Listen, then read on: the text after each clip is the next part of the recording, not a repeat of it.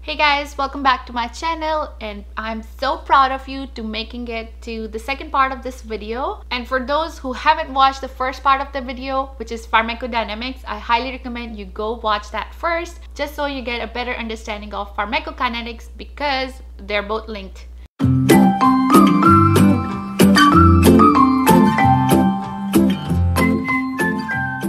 Hey guys, do you ever wonder why some drugs are swallowed in a pill form while others are inhaled by pump? Or why some drugs are best taken directly into the bloodstream through IV route? Well, the method by which a drug is administered into the bloodstream and along with some other factors determine the speed with which the medication is going to show its effect. So in this video, I'm going to focus on pharmacokinetics, which is the study on how the drug passes through the human body. If you haven't already watched my first part of the video, I recommend pause this video right now and go watch pharmacodynamics, the first part of the video, so you get a good understanding of pharmacokinetics. So as a pharmacy technician, why do we need to understand or why do we care how the medication passes through the body? See, in a pharmacy, you will be dispensing not only oral medications, but inhalants, aerosols, IV, and intramuscular medications. So it's important that you understand that the right medication is dispensed in the right dosage form, in the right amount, via right route of administration for the health and safety of the patient. And also you need to know how the body handles drugs, whether they are administered orally by IV route. And in order to do so, you need to know how the body handles the drugs, whether they are administered orally or by IV route or any other route. Sometimes pharmacokinetics gets confused with pharmacodynamics, and one quick trick to remember which is to keep in mind that pharmacokinetics is what the body does to the drug, while pharmacodynamics is the study of what the drug does to the body. Okay, so now that you understand the definition of pharmacokinetics, let's dive a little further. When we swallow a pill, it goes through our gut and gets absorbed into the bloodstream, where it's distributed into the cells and tissues, metabolized, and then eliminated from our body. These are the 4 key steps in pharmacokinetics and are referred to as ADME, ADME: absorption, distribution, metabolism, and elimination. So the ADME process occurs simultaneously in the body, but I'm going to discuss each of these steps separately so you get a better understanding. So let's first talk about absorption.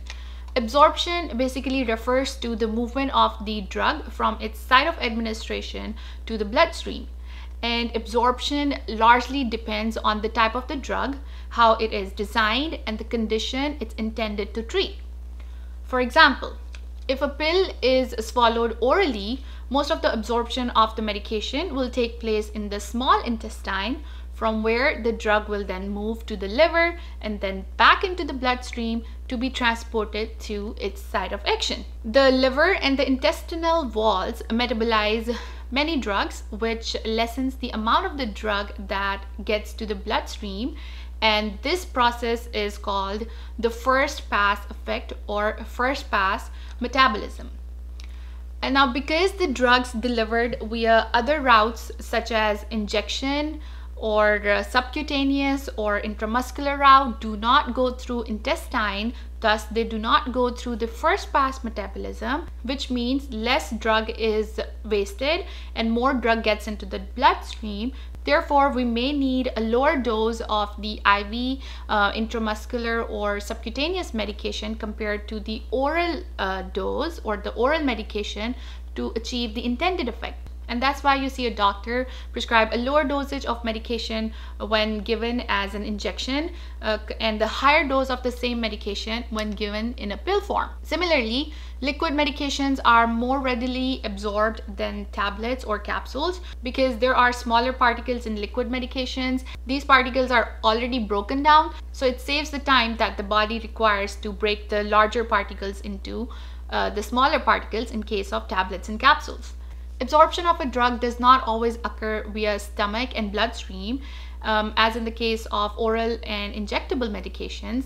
We have inhaled medications as well. The inhaled medications, for example, enter through the mouth and go to the lungs, where the mucous membrane of the alveoli of the lungs absorb the medication and send it into the bloodstream via capillary. And then there are some topical medications that do not absorb in the bloodstream at all, like for example, hydrocortisone cream, when applied topically on the skin for rash, will only display topical effect on the skin.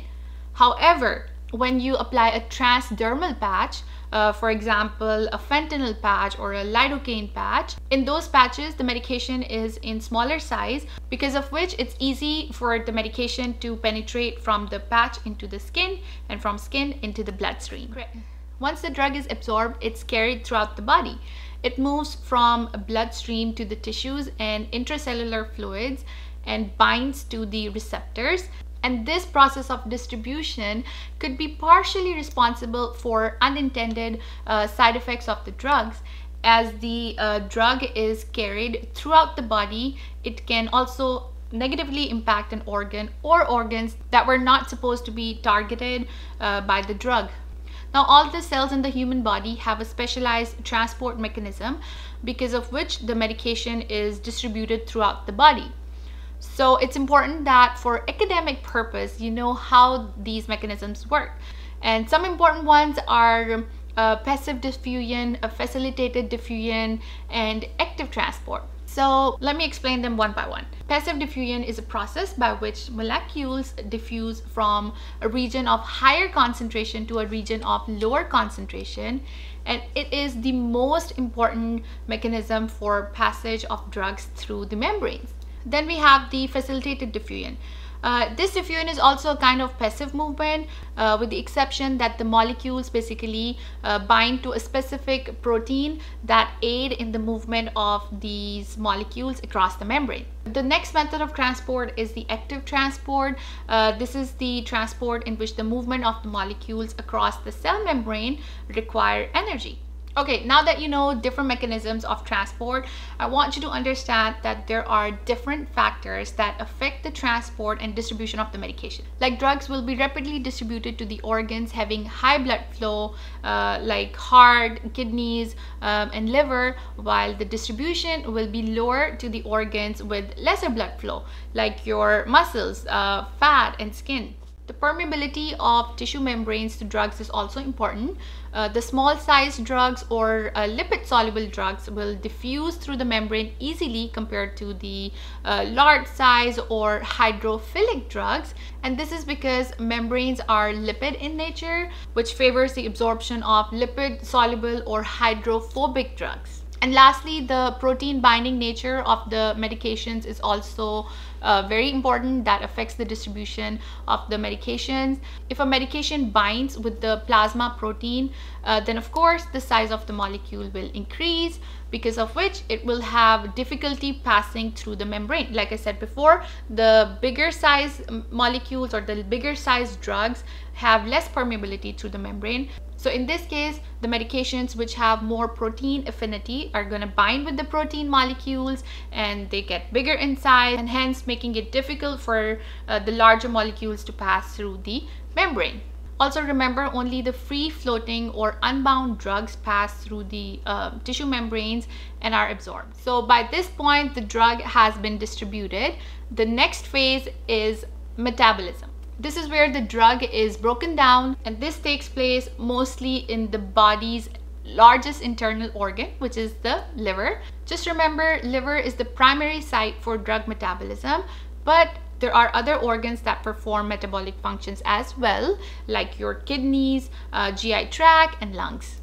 Now, during metabolism, the enzymes found in the liver break down the drug molecules into metabolites, and most metabolites are inactive or less active compared to the original drug and are excreted. However, the metabolites of some drugs are active and will produce effect in the body until they are further metabolized and are non-functional, and then they can be excreted. The liver may secrete the drugs or their metabolites into the bile that is stored in the gallbladder. the gallbladder then empties the bile into the intestine, from where any drugs or any active metabolites are reabsorbed or just simply eliminated within the feces. And that brings us to the last step of pharmacokinetics, which is excretion. The last phase of a drug within the body is excretion. Now, this is the process by which drugs and their metabolites exit the body, primarily via urine or feces. Most drugs and their metabolites are excreted in the urine by the kidneys, and the kidneys simply filter the blood and remove the waste materials from it, and is actually faster than the fecal excretion. See, the drugs excreting through feces generally take a day or two, while the ones excreted through urine are actually eliminated within a few hours of administration. Now, mind you, urine and feces are not the only route of elimination of medications. Some of the medications may be excreted in sweat, saliva, or breast milk, or just are exhaled in air. This last step of pharmacokinetics, which is elimination, is super important because it helps maintain the steady levels of the medication in the body. You know, ideally, a drug would be eliminated at the same rate at which it is absorbed. See, the rates of absorption, distribution, and elimination must be all balanced to ensure that the body has enough or the right amount of drug at all times. We don't want too much drug eliminated from our body, because then we won't have enough concentration of the medication in the body to show its effect. And also, we don't want too much drug in our body at any time because of the risk of toxicity, which could be actually deadly. Alright, so that concludes the journey of medication into the body, around the body, and out of the body. And I hope you got the basic understanding of pharmacokinetics. Thank you so much for watching. If you have any questions, feel free to ask me in the comments or email. And don't forget to subscribe for more lessons on Pharmacy Technician Study Guide.